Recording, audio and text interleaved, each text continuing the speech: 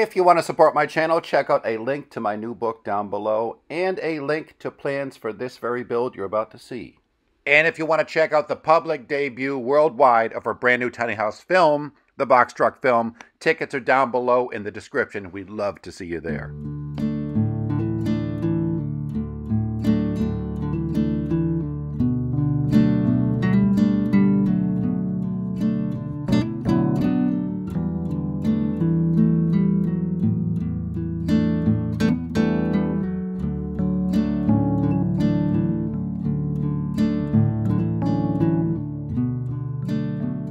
Alright, so today we are going to build a greenhouse. We leveled up, spread gravel.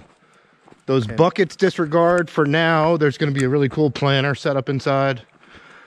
So started laying out our gable ends. We're going to put those together, set them up, and then run the 4x4s between them. And that's going to be the purlings for the metal sides and the polycarbonate Tough Tex roof.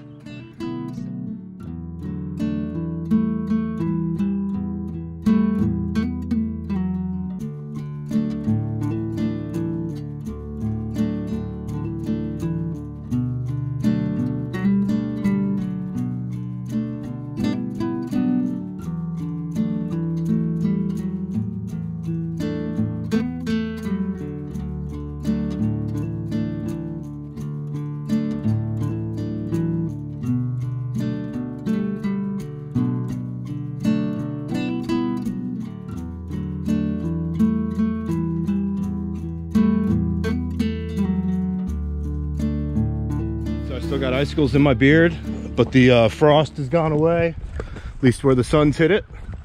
And we got our first gable up, but essentially it's 2 gable ends, and then we're gonna fill in on the vertical wall and just sit 4x4s, one at the ridge, one in the middle, one at the bottom. That's gonna be the purling that's gonna support the whole roof structure, Tough Tex at the top and metal on the sides.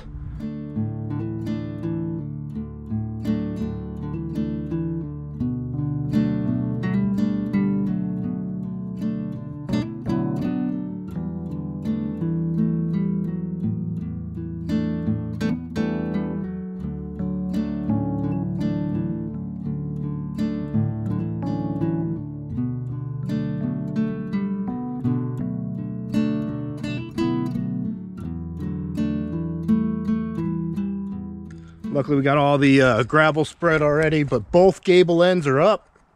Metal's on there. So I'm going to cut these 4x4s all the same length, and we're just going to set them on top of that wall.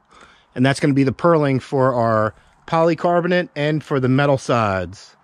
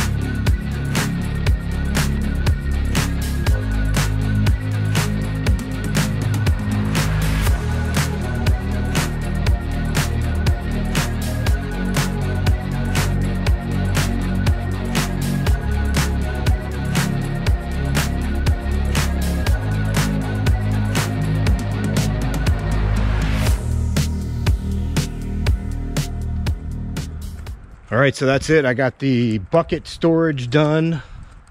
Let me take you inside here. So a $20 door from the Restore and about $1,000 in materials for this 8x8 potting shed with a greenhouse roof. It's a lot warmer in here. It was 17 degrees this morning when I started. But we got 12 buckets lined up here, plenty of room for storage underneath. And then this will just be a potting table over here that they'll find and reuse, something that can sit in there and that they can work off of. So this is a really cool, simple build. Again, just building 2 gables and then just using 4x4s as purlings, sitting them right on top of there. Being intentional about all the blocking for nailers and purlings for the Tough Tex and the metal. But this was a really fun 1-day potting shed greenhouse build. I hope you like it.